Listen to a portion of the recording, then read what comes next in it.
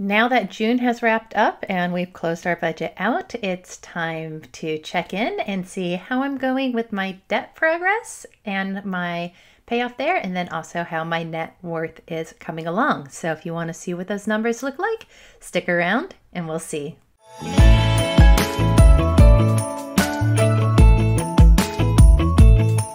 Hello and welcome back to my channel. I'm Erin and I am documenting my journey to debt freedom and financial independence. One of the ways that I am doing that is by tracking how I go each month with paying off our debt, and then also how we are going in terms of our net worth. And we did have a goal at the beginning of the year. We wanted to increase our net worth by around $50,000. So we're going to check how we're going against our benchmarks in that as well.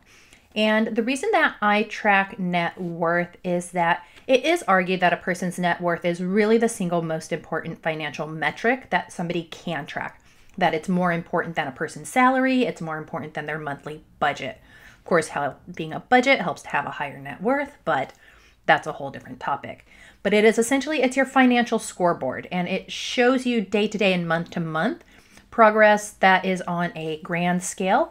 And it's also very easy to track. It's an easy calculation. You just subtract what you owe from what you own, and the difference between those two is going to be your net worth. And really the biggest decision is what you should or should not include in that. And ultimately, this is helping me to be intentional with my money and help me to stick on my goals. So big goal for 2021 is to pay off our credit card and our personal loan. So by that portion of our consumer debt, we want to be debt free entirely except for the mortgage at the end. And so I do, of course, have here a handy dandy tracker that I have of that progress that we have. So you can see when we started at the beginning of 2021, we had a starting balance for our credit card debt and personal loan debt, $41,936. At the end of June, we were down to that would be nice, $9,877. So our progress in the current month, we paid off $3,474 in debt, and that came to about 8% of what it was that we owed. So from 41,000 down to 9,000. Oops, this number is wrong. 9877. This is why I love Excel. I can just change it right there and it changes everything for me. So we owe $32,059 is what we have paid off this month, and that is 76% of our total debt progress. So only having 24% left to pay in the rest of the year, very much ahead of schedule. We were originally aiming for the end of the year. Right now, we're looking at having this paid off in September. Our mortgage is a bit of another story. This is going to take longer to get through, so to speak, because it's a higher number. So our balance at the beginning of the year was $403,512. At the end of June, $398,712, and I do round down just to not have cents in there because they annoy me. Our mortgage progress in the current month was $926, so a slight increase as compared to the previous months because we did increase our weekly payment by $30, so we're paying an extra $120 towards the mortgage. We have paid off in principal, which is kind of a bit, principal always hurts to look at compared to interest, but we are now have paid $4,800. So we've paid off about 1.2% of our mortgage. Not terrible with that, but that is going to become one of our focuses the rest of 2021 and then definitely in 2022 and 2023. Having these numbers allows us then to go and calculate our net worth. And various people have different things that they will include in their calculations. And if you have any questions about how it is that I have decided what we are going to include, you can go ahead and drop those questions down in the comment box below, If you don't want to leave a question there, by all means, you can reach out to me on Instagram as well. Just shoot me a DM over there. I'm more than happy to answer any questions that you have, not just about my net worth, but if you have any questions about our financial journey in general.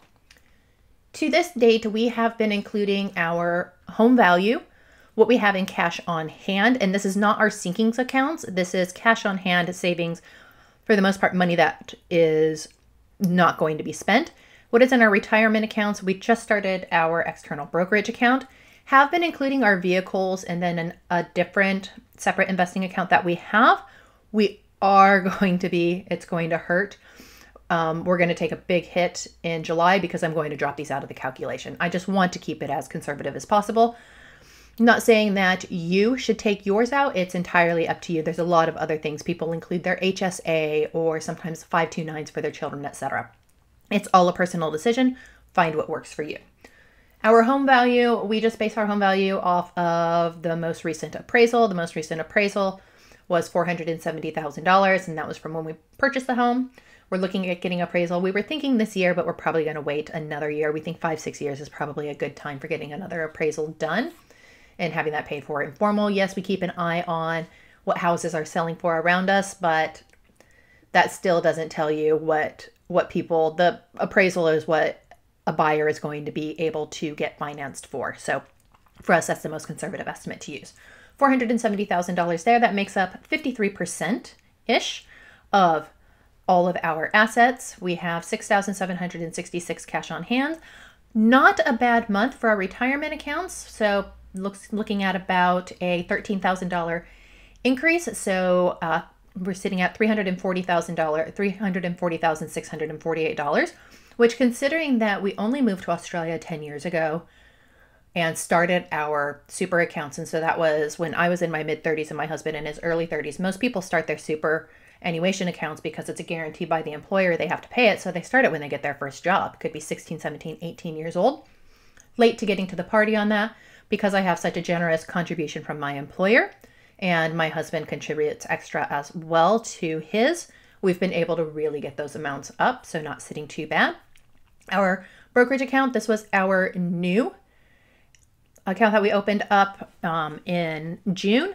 So that was sitting at $949. $50,000 for the vehicles, $25,300. Again, those are going to be dropped out. So right now, looks really nice. $893,663 in assets, but it's fleeting and temporary. So we have had a change in assets for the month of $11,579. We have increased our assets of $30,887 for the year. So at 3.5%. So tracking along quite nicely, particularly with thinking about how our superannuation is tracking along. So our assets have to be offset by our liabilities. So this is what you owe part of that calculation. We are down to two liabilities. The first is our mortgage. So as we just saw in our debt update, owing $398,712 there, and our loan, $9,877. So our total in liabilities, $408,589. We have decreased our liabilities for the month by $4,400. Our year-to-date liabilities change, so this is including what we've paid off on the mortgage, is $36,859. So we have had an 8.27% decrease in what we owe. So the nice thing is that our decreases are outpacing our increases, and this is really helping our net worth, which is the final part of the calculation.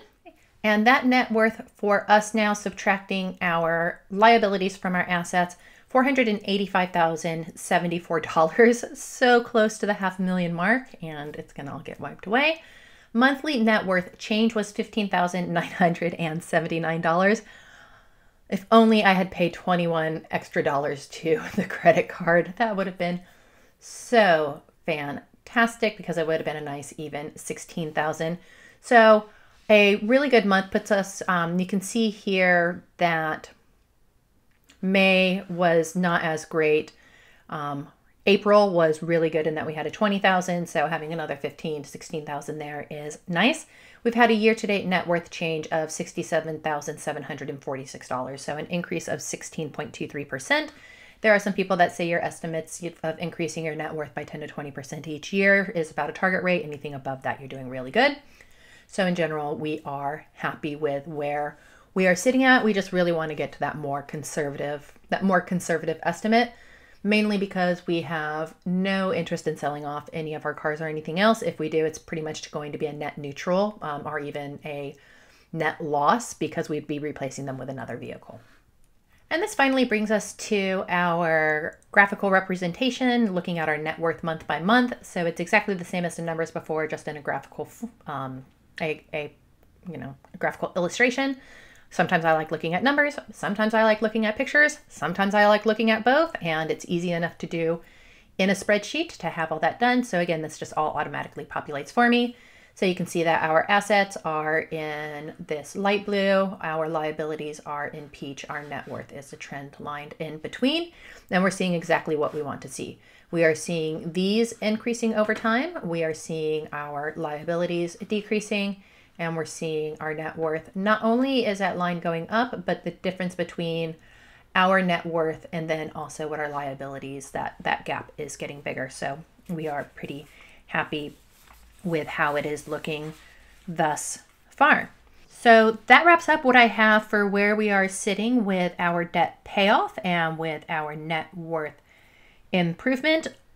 Because I've been going back and forth on whether or not I want to keep doing these videos month by month, because we are eventually going to pay off that debt. And I don't really have anything in terms of a debt. I won't really have anything in terms of a debt update other than the mortgage. But I do anticipate seeing our net worth really changing as we start getting into the investing. So I'm still thinking back and forth on that, if I want to keep doing that. Let me know your thoughts, if you even have any, in the comments below. If you enjoyed this video, do please give it a thumbs up. I have mentioned that our journey is going to take a massive pivot coming up in the next couple of months, and that we have been focusing on becoming debt-free. We're really going to be shifting to becoming financially independent, and that's a very different story and a very different journey. And so more than happy to have you come along on that journey with us if that is something you are interested in seeing. What is the next step? I know a lot of us have in common a debt-free journey, but okay, now what? And this is really kind of going to be us starting fresh with a very different perspective and a very different lens. So if you do want to see that, then hit the subscribe button to get notifications for that. If you enjoyed the video, give it a big thumbs up. Any questions, put them down in the comment box below, or as I said, you can contact me via Instagram. I'm pretty active over there, and actually much better, I think, probably at getting notifications than for YouTube sometimes. As always, remember to choose kindness, show gratitude, always keep a positive mindset, and I will see you in the next video.